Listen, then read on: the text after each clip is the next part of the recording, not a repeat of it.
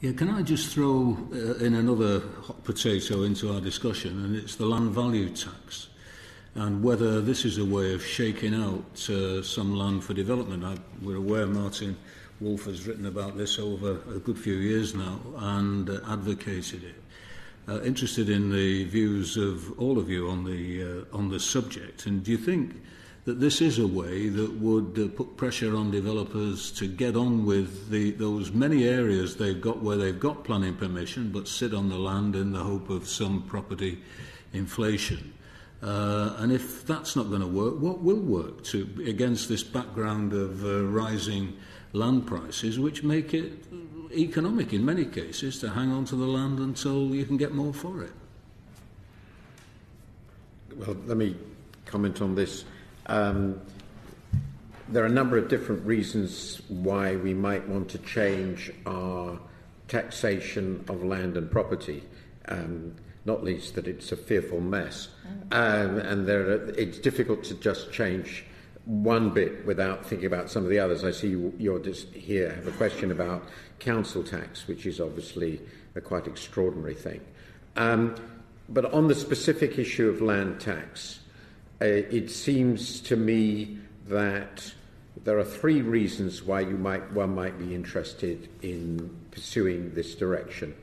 First, that it's a way simply of appropriating a substantial part of the value of land, and there are good fiscal reasons why you would want to tax land rather than other things, for efficiency reasons.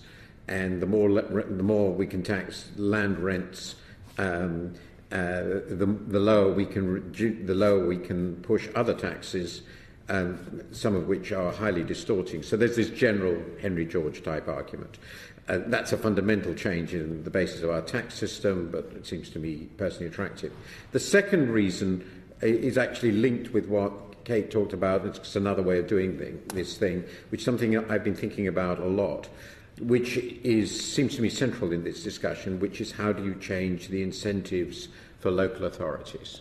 It seems to me under our current fiscal arrangements, though they do seem to be changing rather rapidly in ways whose implications I don't fully understand, from a point of view of almost any local authority, the net benefit, both political and economic, the two are very closely related, of development of housing is negative. So why would they do it? I mean, they're not going to get any significant revenue gain from it. They are going to get an awful lot of grief from their existing residents, and they're going to incur a very large number of costs associated with infrastructure of all sorts. So why should a local authority want to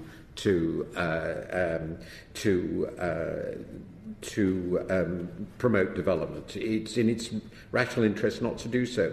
So one wants to think about taxes which will accrue to local authorities, which will adequately compensate them for their costs. Now, a very simple one, which Kate suggested, is essentially a tax arrangement, is you buy the property at current value and sell it at the future value. But land value taxes are just a way of annuitizing, if you like, that sort of process. So you could clearly associate those with local taxes.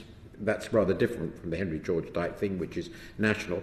But this is one way, and it seems to me an incredibly important basic aim of our policy change, is to motivate local authorities to actually get a return. And actually, by the way, I think the residents themselves, one reason why residents might be happier to accept incomers is if their own taxes were to fall, because the very large taxes were to be imposed on the development itself. And the final one is indeed what Lord Marks just mentioned, which is it would be a way of stimulating use of land which is idle. It would increase the carrying cost of land. At the moment, interest costs are extremely low.